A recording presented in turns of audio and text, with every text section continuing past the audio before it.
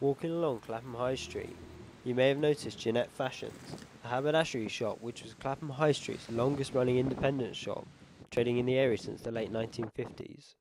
As the son of Ukrainian tailors who fled anti-Semitic pogroms in 1902, David Dorfman and his wife Jeannette set up the family business on Clapham High Street in 1959. After their son and the shop's final owner, Maurice Dorfman, passed away in 2020, Clapham photographer Jim Grover decided to dedicate an exhibition to Maurice, behind the shop facade, which pieces together his life. Back in 2016, I was doing a project all about Clapham High Street, and I was looking for distinctive shopkeepers to tell their story. And I'd never been into Maurice's shop before, but I noticed this rather interesting kind of aging facade.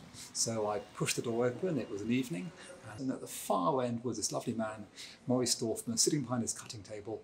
And so I wandered over, had a chat, and it all started from there. Held in Clapham Library until the 28th of May, the exhibition spans 3 floors and features both Jim's photographs as well as Maurice's vintage slides, 1960s home movies and testimonies from friends and neighbours.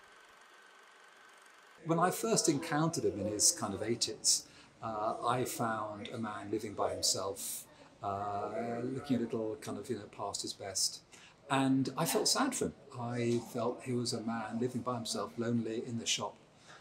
And what was actually so uplifting was to discover he'd lived a really full life. He had been a sailor and a dancer, he'd had girlfriends, motorbiking, camping, travel. He had a really lovely full life, and that I found kind of very reassuring.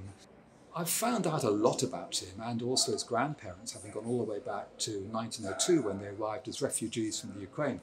But there's about 15 years of his life I know nothing about. When he was growing up, he was born in the East End, 1932, and I next come across him with certainty when he's 18, about to start national service. But his entire childhood, which he spent in Essex, when his dad and his uncle were making clothes for the British Armed Forces, I don't know much about his schooling, his school friends, his early life. That's a big gap for me.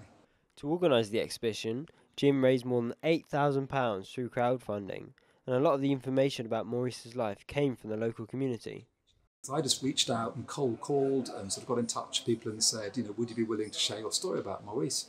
And the wave of desire to help me create this tribute was just so wonderful. Everyone wanted to help. Even a couple of weeks before the exhibition, I had 2 people saying, I've got a story to tell you. It kept coming in. And when you say haberdashery, what sort of thing? What were the most popular things you were selling? Do you remember? Patterns mostly. Patterns, yeah. And the ones that were, because I had a lot more fabric in here. There were shelves going right down the centre there. And I had every type of fabric you could want. Silks, satins, jacquards, everything.